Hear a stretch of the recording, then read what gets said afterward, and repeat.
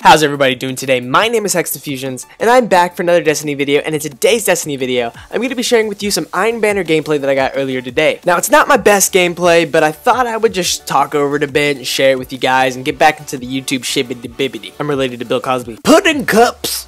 Okay, let's get back on track here.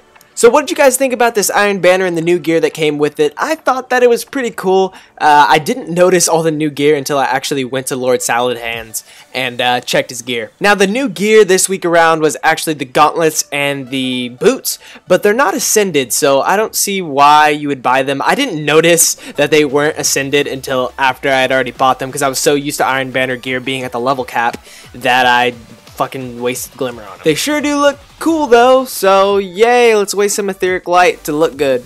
Speaking of Etheric Light, Lord Salad Palms was actually selling them today. He was selling some Etheric Lights. You get one at level 3 Iron Banner Reputation, and then you get another one at level 5 Iron Banner Reputability. Honestly, doing Trials of Osiris is a way easier way of getting Etheric Light compared to the Iron Banner. Honestly, the only reason why I did Iron Banner was for the new cloak, which looks really badass, and that's literally all I did, you know, just to get to rank 4. Just so I can get that cloak. That's literally all I did. All that extra Etheric Light and armor on the side, that's just, you know, little icing on the cake. And in Armor's case, really disappointing icing, like fat-free, like vegan icing cake, you know? Like that. Bungie! What's the point of the Iron Banner? Why would you sell me armor that keeps me at level 32, Bungie? I'm done. I'm so done with you. I can't stay mad at you.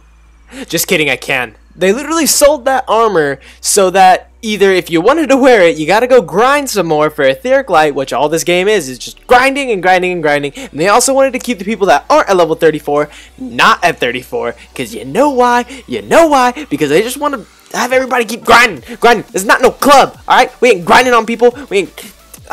I didn't pay $60 to grind on top of DLC, and I am gonna probably buy the Taken King because I'm an ignorant shit, and that's just, I waste money on this game. Okay, you know what? Maybe I did buy this game to grind, but not pointless grinding, okay? Not for stuff that I already got, but I just want to look cooler, so I just want to, I don't even know what I want. I don't even know why I play MMORPGs. Or in Destiny's case, FPS MMORPG, FYZWX. Now I know my ABCs. I'm dyslexic. You know what, Bungie? If you're gonna launch an event like the Iron Banner or the Queen's Wrath, at least have it give us something that we fucking want! The cloak was cool though. I did enjoy the cloak. Okay guys, that's enough ranting for me today. I'm done. I just wanted to get that out there. Some of these events are really pointless.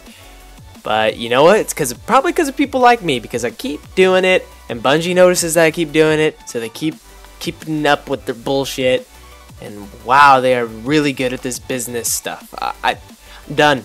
Just kidding, I'm going to go back in a few hours and start playing again. Okay, I'm going to be real, the game is fun, but they really need to fix some of their shit. Hope you guys enjoyed the video. If you did, please hit that like button and the subscribe button if you want to stick around to watch some more videos from me. But that's all for today, and I'll see you guys in the next video.